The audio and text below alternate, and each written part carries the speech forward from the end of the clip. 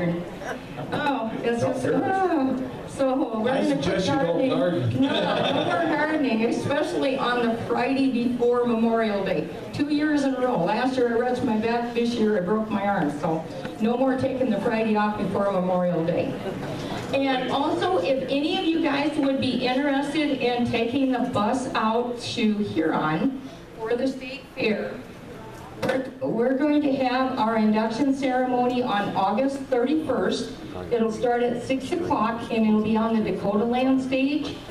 And if any of you are interested in going, and it looks like there's a lot of folks here, I could check around and see if we can get a bus trip out of Millbank or something. Would anybody be interested? And if you would be, if anybody would be interested in spearheading here for me, I'll get you all the particulars and get everything set up for the bus trip, because we could do door prizes and stuff like that on the trip out and back. And it's a lot of fun. And you'll get to meet all of the other inductees along with the dean being there as well. So our website is www.southdakotacountrymusichallofFame.org. And like I say, you'll be seeing our new logo. Mark is setting that up for us. It's almost finished.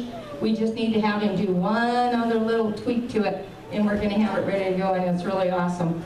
So anyway, we're looking forward. If any of you get down around Lennox, let me know.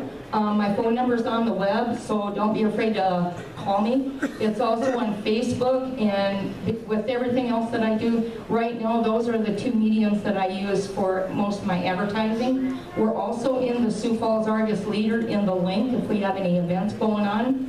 And also the Sioux Falls Shopping News, they have an entertainment section, and we found that and we put our advertising in there, and they've been very generous to us. Along with all of these guys, they all support us. You guys have all played for a lot of our events, and we really appreciate that. Dale, you came down to Sioux Falls one year when we had a big jam at the Moose, didn't you? You did with,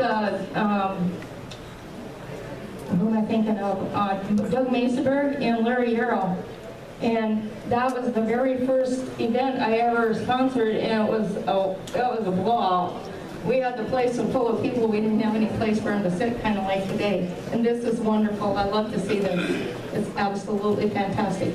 And we can't thank Bev enough for inviting us to come up and be here for this, because, I mean, I was just almost shocked to tears to see all of you here. This is fantastic.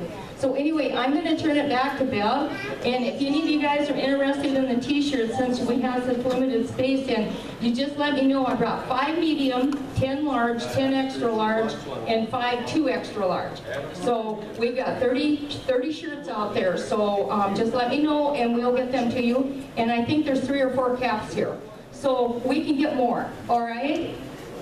Thank you guys again for having me come up, and here we go. Thank you so much. Since we're so crowded, we're going to try something a little different here with the lunch. Everybody go at the same time. No. We're going to have some runners, and the girls are going to bring it out to you.